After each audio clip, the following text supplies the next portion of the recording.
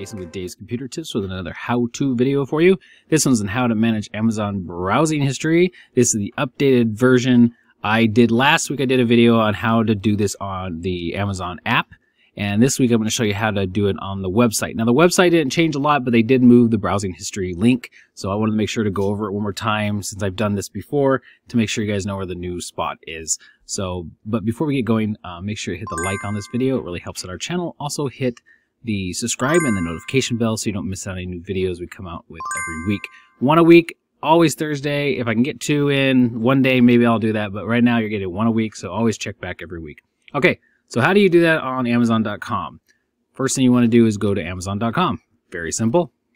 Once you're on Amazon, log into your account, which you know you do it right up here. So once you're up there, and log in, sign into your account. Once you're signed in, then go back over to the hello, your name right here.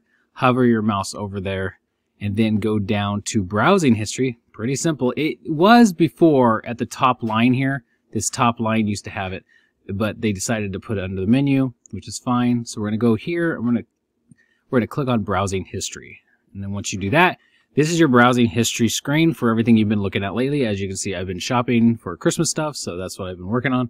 And then if you want to manage this, you're going to go to the left side of the screen at the top. You're going to see manage history. We're going to click the little down arrow next to that.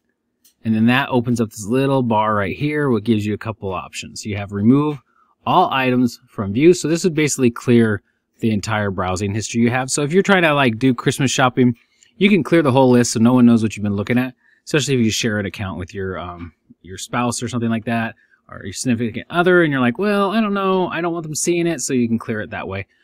You can also go to each item. So let's say you go to your first item here and you just want to remove it. So let's say you've been looking at one item, you just want to remove it. You can remove it, the single item, just by going down below the item and under the price and say remove from view, remove from view. So I'm going to remove this one from view right here. So I'm going to click on that.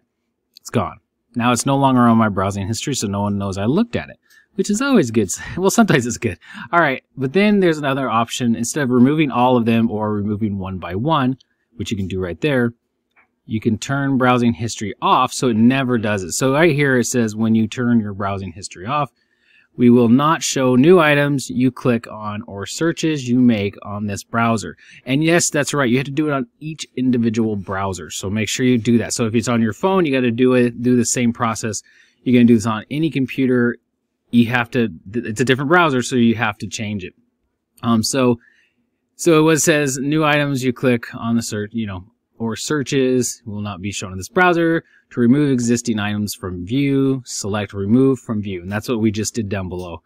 And then on each item, or remove all items from view to remove all items shown, which is at the button right up here. So remove single or remove all. You can turn this off and then no one's going to see what you've done. So if I turn this off, it's going to not show this anymore. So your recently viewed won't, no more new ones will show up. These still will be on here, so FYI, these will still be here even if you click that off, but no new ones will show up. But I like to have mine on. I like to see what I've been looking at because that's what I am. So that's it. That's how easy it is to do it on your website. So go to Amazon.com, you come here, you do this, find the browsing under your menu up here, go to browsing history, and then you can manage it this way. It's pretty easy. So the main ones are remove it all, or remove one at a time, or just turn it off altogether so you don't have any history of your Amazon searching. So that's how you do it, guys. Thanks for watching. Make sure you hit the like, hit the subscribe, and hit the notification bell. Thanks. Make sure to check out DavesComputerTips.com where all our articles are, and make sure to subscribe to this channel. And thanks for watching.